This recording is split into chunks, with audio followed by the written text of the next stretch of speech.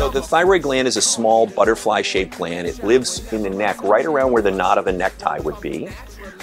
It's shaped sort of like a butterfly or a bow tie, and what the thyroid gland does is it controls all the metabolism and all the metabolic processes in the body.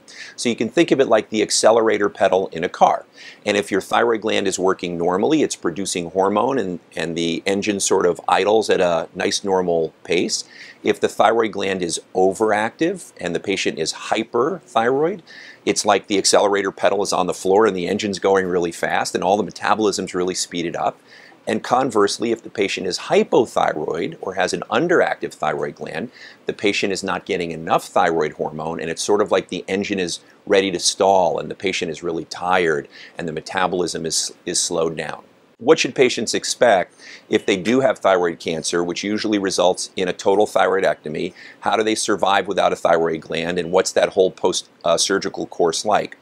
The fact is, for the vast majority of patients who have a total thyroidectomy, they do extremely well after the operation. The thyroid hormone that they need is given back in the form of a pill that they take daily. It's an easy pill to take in the sense that if you forget a dose or you take an extra dose by mistake, it's usually not that big a deal.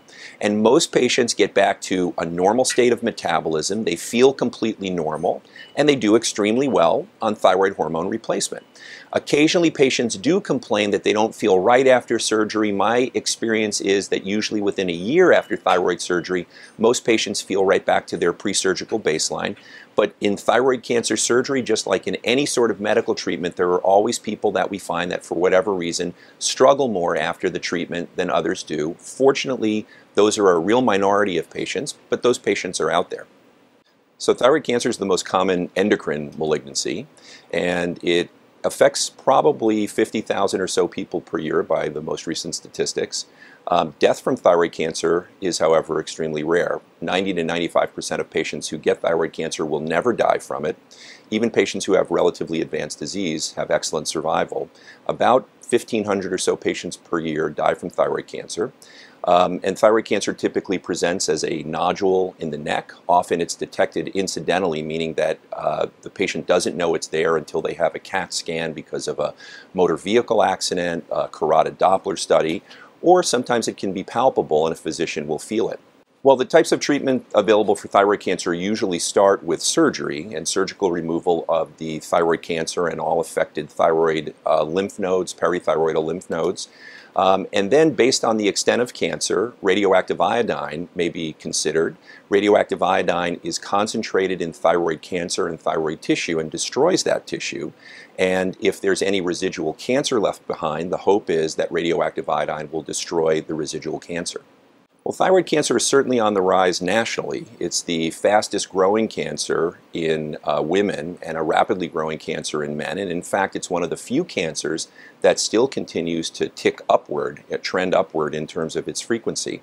Many people do say that it is on the rise in Western Pennsylvania, but as far as I know, that's never been actually proven.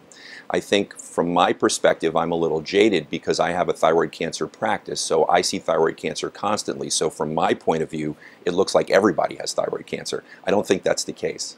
It does seem from some of the epidemiologic literature that thyroid cancer is more common in younger patients. So it may very well be that the rise in thyroid cancer that we're seeing nationally is being driven by an increase that's specific to younger and increasingly younger patients. Why that is, I think no one really knows for sure. There's theories that endocrine disruptors or other toxins in the environment affect younger people more so than older people, since the industrialization of the United States and the advances in chemistries, plastics, and the way that toxins have increasingly worked their way into our environment. That seems like a very plausible explanation, but at this point it's still really just a hypothesis and nobody's proven that. So that may explain why thyroid cancer is increasing. So I would say the main thrust of research in thyroid cancer is in diagnostic and therapeutic molecular testing, molecular genetics. The idea being that we can learn a lot about a thyroid cancer based on understanding the genes that are present in a tumor. That's extremely helpful, and in fact something that we use routinely in our clinical practice for making the diagnosis of thyroid cancer in the approximately 30% of fine needle aspiration biopsies that are indeterminate, meaning that when the cytopathologist looks at the cells that come out of the tumor, the cytopathologist is unable to tell us whether that tumor is benign or malignant. They call that kind of a specimen indeterminate. They don't know what it is. If the molecular genetic testing that we've developed at the University of Pittsburgh Medical Center is done on that specimen and is positive, we know with very good certainty that cancer is present 85 to 100% of the time in some cases, and we can act accordingly. There's also a very rapidly growing field of therapeutic molecular diagnostics and molecular genotyping, and the idea there is that we can better match specific treatments for specific kinds of cancer, again based on the identifiable molecular targets in a tumor. So this has the greatest relevance at this point for advanced cancers that usually require systemic chemotherapy and what are sometimes called small molecule or directed therapies that really try to target that specific cancer. On an increasing basis, the identified genes in those cancers provide the target for those molecules or their systemic chemotherapies, so we can better and more exactly match the kind of therapy that we're giving to the specific genetic type of cancer that a patient may have. Sure, I mean, molecular genetics and molecular testing, tumor genotyping, and this sort of genetically directed therapy is a big issue in every kind of cancer. Just as a background on thyroid cancer is, relatively speaking, an uncommon cancer. More people die of breast cancer, more people die of lung cancer, more people die of colon cancer every year than even get thyroid cancer. And remember, most people who get thyroid cancer will never die from their disease. So thyroid cancer isn't a high priority for funders. So thyroid cancer has always, unfortunately, taken a back seat to many of these other bigger and, I think it's fair to argue, potentially more severe cancers. Now, thyroid cancer can also be as bad as any colon, breast, or lung cancer, and in fact, the most aggressive solid tumor that's known is in fact a thyroid cancer. But those cancers are very rare. So we're left with a cancer that isn't often fatal for most people, but occasionally can be, and in patients who have advanced disease, they can have a serious cancer, yet it's a really underfunded and very understudied cancer. So we are trying to generate more interest in this so we can better take care of our patients.